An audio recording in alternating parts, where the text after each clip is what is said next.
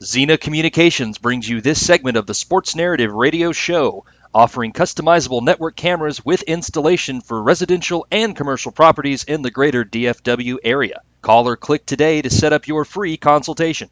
Let's do some quick questions here. I think we can probably get this knocked out in 5 minutes before we do the pub, then switch Cowboys draft, and then the draft wrap-up. Is that okay?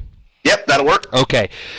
What is the first-round move that the rest of the scouting world seems to agree with, not talking about the Cowboys, that you look at and say, these people are crazy?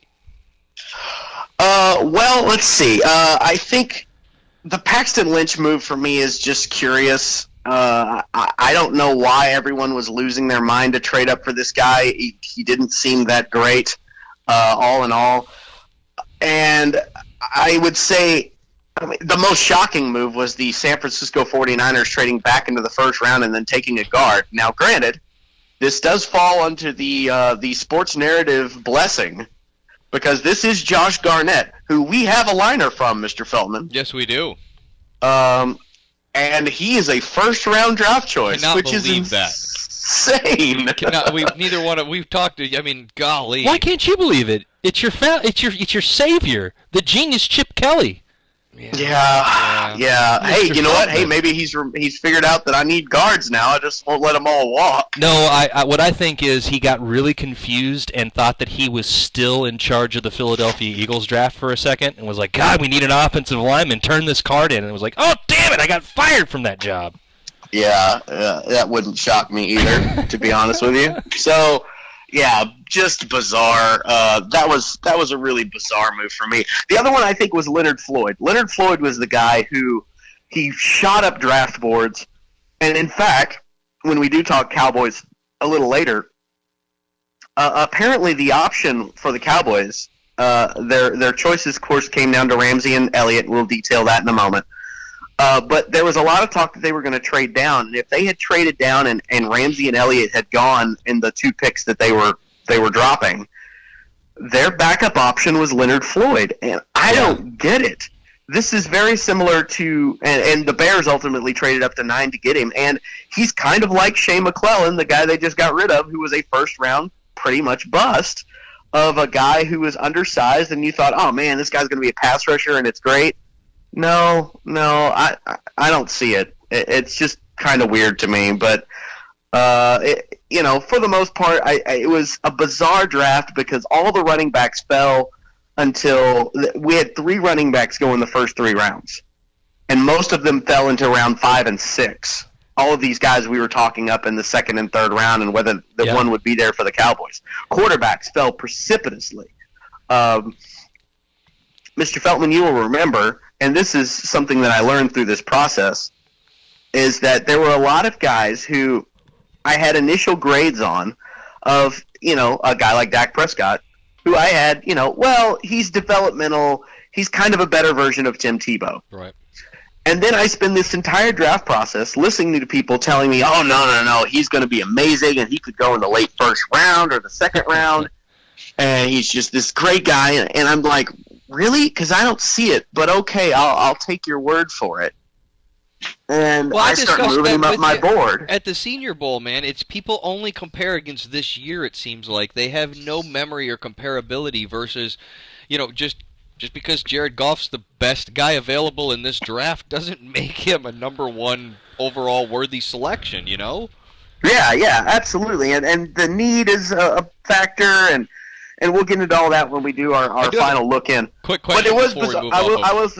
Just a second. Let me just say I will say though, the funny thing is then Dak Prescott gets picked, and all the analysts are like, "Hey, he's a better version of Tim Tebow." And I was like, "What?" They're stealing your line.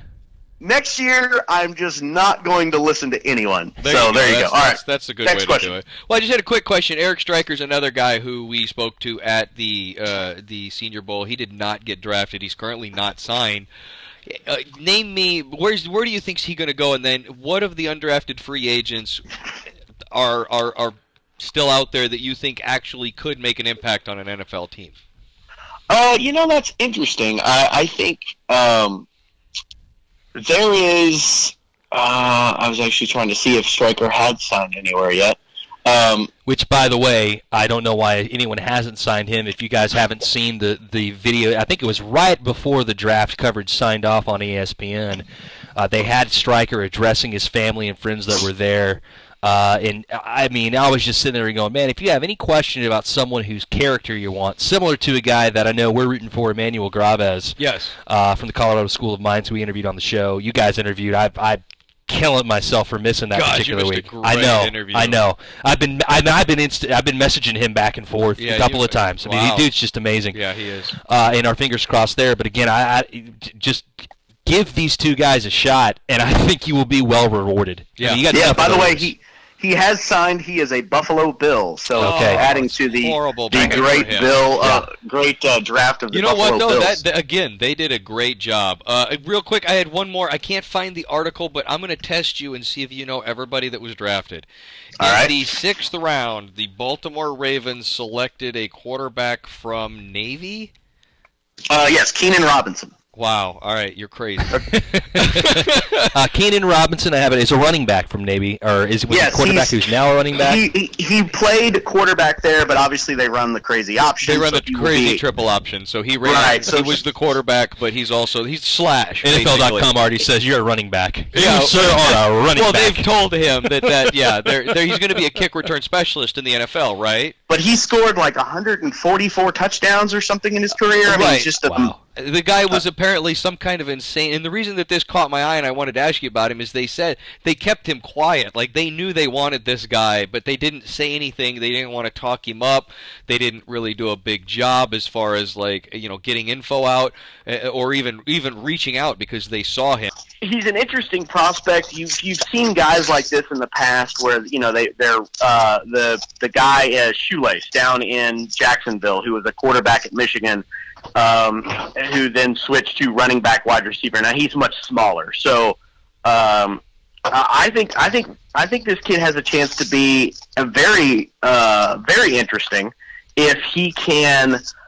They can find different ways of using him. Braxton Miller got drafted, and he's down there with the Houston Texans now. And it's a guy who, and you saw up close, Mr. Feldman, is where, kick returner, can run the ball, still needs work as a wide receiver, but you get the ball in his hands, and he does dynamic things.